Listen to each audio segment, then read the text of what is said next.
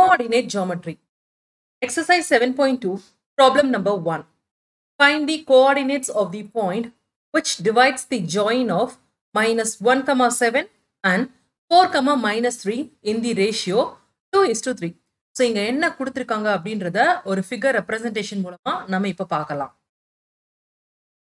So, first நம்ம வந்து assume பண்ண போறது வந்து பாத்தீங்கன்னா x and y axis. So, இந்த மாதிரி x and y axis வந்து எடுத்துக்கோங்க. சரிங்களா? So, இதுல இப்போ இந்த ரெண்டு பாயிண்ட நம்ம வந்து A and B அப்படின்னு வந்து எடுத்துக்கலாம். A என்ன கொடுத்திருக்காங்க? -1, 7 அப்படின்னு வந்து கொடுத்திருக்காங்க. சரிங்களா? So, -1, 7. ரஃப்லி நீங்க பிளாட் பண்ணீங்கன்னா அந்த பாயிண்ட் வந்து இங்க வந்து நமக்கு வந்து கிடைக்கும். -1, 7. அதாவது செகண்ட் குவாட்ரண்ட்ல வந்து இருக்கு. இப்போ B வந்து நீங்க பிளாட் பண்ணீங்கன்னா இந்த பாயிண்ட் எங்க வந்து கிடைக்கும்? B வந்து பாத்தீங்கன்னா 4, -3. சரிங்களா? So 4, -3. So Bன்ற பாயிண்ட் வந்து பாத்தீங்கன்னா ரஃப்லி இங்க வந்து நமக்கு வந்து கிடைக்கும். ஓ இந்த ரெண்டு பாயிண்டையும் நீங்க ஜாயின் பண்ணுங்க. ஜாயின் பண்ணும்போது வந்து பாத்தீங்கன்னா நமக்கு என்ன கிடைக்குது? ஒரு லைன் வந்து கிடைக்குது. இப்போ என்ன கேட்டிருக்காங்கன்னா, அதாவது இந்த லைன்ல வந்து ஒரு பாயிண்ட் வந்து இருக்கு. அதாவது Pன்ற பாயிண்ட் நம்ம வந்து எடுத்துக்கலாம். ஸோ இந்த பாயிண்ட் வந்து எப்படி வந்து ரெப்ரசென்ட் பண்றது? அதாவது x, y மூலமா நம்ம வந்து ரெப்ரசென்ட் பண்ணியிருக்கோம். ஸோ இந்த பாயிண்ட் வந்து பாத்தீங்கன்னா, அதாவது இந்த லைனை வந்து எந்த ரேஷியோல வந்து டிவைட் பண்ணுதான்? அதாவது 2:3 ரேஷியோல டிவைட் பண்ணுது அப்படின்னு வந்து கொடுத்துருக்காங்க. சரிங்களா? ஸோ அப்படின்னா இந்த பாயிண்ட், அதாவது இதோட கோஆர்டினேட்ஸ் என்ன அப்படின்றதான் கொஸ்டின். ஸோ இதை எப்படி ஃபைண்ட் அவுட் பண்றது அப்படின்றத பாத்தீங்கன்னா செக்ஷன் ஃபார்முலா அப்படின்னு வந்து இருக்கு. ஸோ செக்ஷன் ஃபார்முலா வந்து யூஸ் பண்ணி எப்படி வந்து அந்த பாயிண்ட்டை வந்து ஃபைண்ட் அவுட் பண்றது அப்படின்றத பார்க்கலாம்.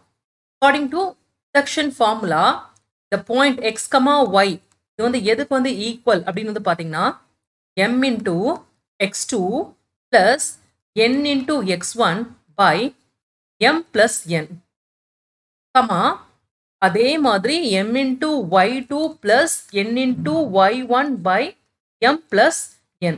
சரிங்களா? ஸோ இந்த ஃபார்முலா மூலமா நம்ம வந்து கோஆர்டினேட்ஸ் x, y வந்து ஈஸியா ஃபைண்ட் அவுட் பண்ணிடலாம். சரிங்களா?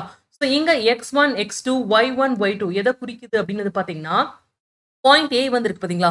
ஸோ இந்த பாயிண்ட் ஏல x1, y1 இந்த கோஆர்டினேட்டை குறிக்குது. அதே மாதிரி பாயிண்ட் B வந்து பாத்தீங்கன்னா x2, y2 கோஆர்டினேட்டை குறிக்குது. இங்க இருக்க m and n வந்து பாத்தீங்கன்னா ரேஷியோஸை வந்து குறிக்குது. m அப்படின்றது 2, n அப்படின்றது வந்து பாத்தீங்கன்னா 3. சரிங்களா? ஸோ இங்க ரெண்டு ரேஷியோ இருக்கு பாத்தீங்களா? ஸோ அந்த ரேஷியோ தான் m and n. ஸோ இப்போ டைரக்ட் ஃபார்முலா சப்ஸ்டியூஷன் தான் இந்த ப்ராப்ளம் பொறுத்த வரைக்கும்.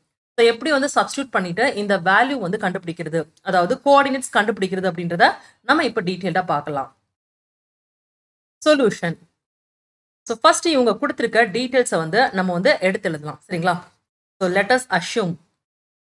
இப்போ நம்ம என்ன எடுத்துக்க போறோம்னா ஏன்ற பாயிண்ட் வந்து பாத்தீங்கன்னா -1, 7க்கு வந்து ஈக்குவல் அப்படின்னு வந்து எடுத்துக்க போறோம்.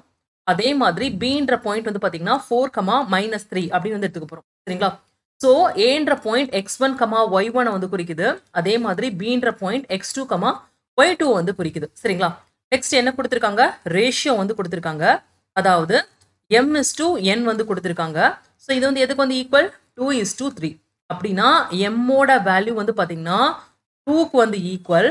அதே மாதிரி என்னோட வேல்யூ வந்து பாத்தீங்கன்னா 3க்கு வந்து ஈக்குவல். ஸோ இப்போ நமக்கு தேவையான அத்தனை டீட்டெயில்ஸும் கிடைச்சாச்சு. சரிங்களா? ஸோ இப்போ கோஆர்டினேட்ஸ் வேணும், அதாவது x, y வேணும்னா நம்ம யூஸ் பண்ண போறது section formula m into x2 plus n into x1 by m plus n, comma m into y2 plus n into y1 by m plus n. So இப்போ டைரக்டா ஃபார்முலால வந்து சப்ஸ்டியூட் பண்ணலாமா வேல்யூஸா? ஸோ therefore x, y இது வந்து எதுக்கு வந்து equal?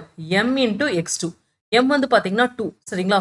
So 2 into x2 வந்து பாத்தீங்கன்னா என்ன கொடுத்துருக்காங்க? 4 அப்படின்னு வந்து கொடுத்துருக்காங்க. So 2 into 4 plus next n into x1. n வந்து பாத்தீங்கன்னா எதுக்கு வந்து ஈக்குவல்? 3க்கு வந்து ஈக்குவல். சரிங்களா? 3 into x1 வந்து பார்த்தோம்னா -1க்கு வந்து equal. So -1 divided by m plus n, அதாவது 2 plus 3 which is equal to 5. சரிங்களா? இப்போ இதே மாதிரி m into y2, அதாவது 2 into y2 வந்து எதுக்கு வந்து ஈக்குவல்? -3க்கு வந்து equal. -3 plus n into y1, அதாவது 3 into y1 வந்து பாத்தீங்கன்னா 7க்கு வந்து equal. So 7 divided by m plus n, அதாவது 5க்கு வந்து equal. that is equal to what?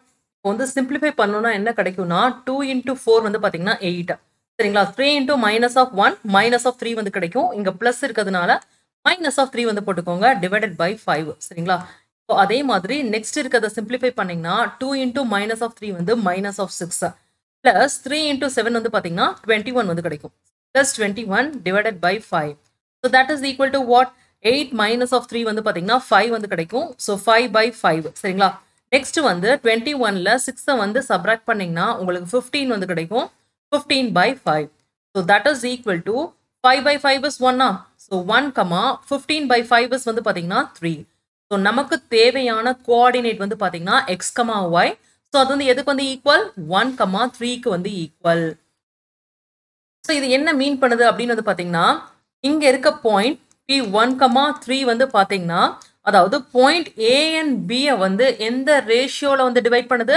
அதாவது 2:3 ரேஷியோல வந்து டிவைட் பண்ணுது. ஸோ அதுதான் இதோட மீனிங். ஓகேங்களா?